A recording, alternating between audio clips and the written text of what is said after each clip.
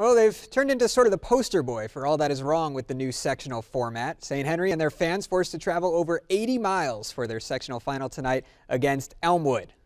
That's taking place up there at Finley. Elmwood Royals taking the floor. And Redskins, I heard, had a big turnout, so that didn't deter them. That's good. St. Henry striking first. Mitchell Stottman grabs the rebound off the missed three and gets the putback to go. Elmwood's first points. Trevor Slother drives and he puts home the floater. Back to St. Henry. Caleb Bender from the low post. Drives, gets the lay-in to go almost from behind the basket. Nice finish. Kean Camden on the other end of the floor takes the bounce pass from Tay Lentz and he gets the bank shot to go.